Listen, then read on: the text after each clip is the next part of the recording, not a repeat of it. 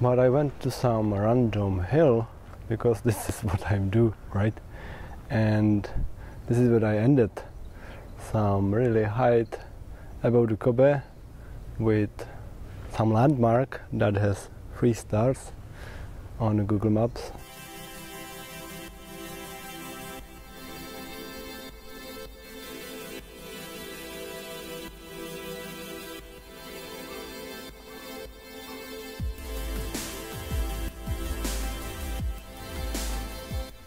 Apparently there's a rope line, so you don't have to go through this forest, hills, rocks and trails.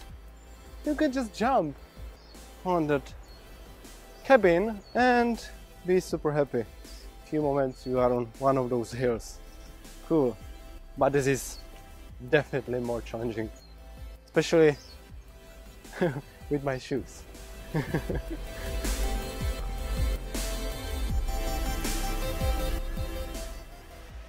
And in the hills you can find this Nunobiki reservoir with dam that support Kobe with lot of fresh water. You won't find any garbage here. As in the forest, this place is perfectly neat. People realize the importance of clean water.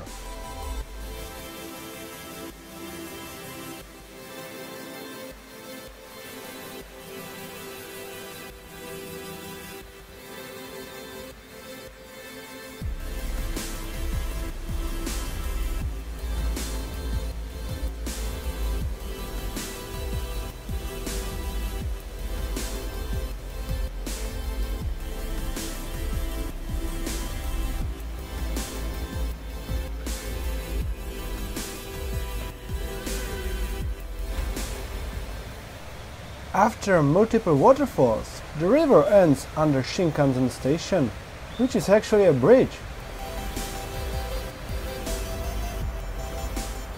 What I like is this sign that warns you about the flooding of the channel in case of torrent rains. You have here even this lovely warning light. But you would need bigger rain to trigger it.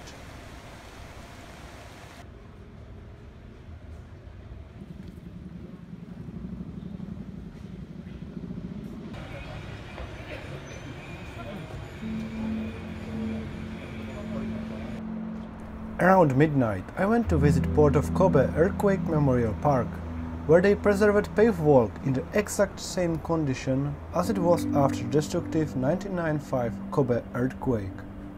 The atmosphere there was intense. On the way back I noticed workers on the road, because in Japan infrastructure is repaired during the night.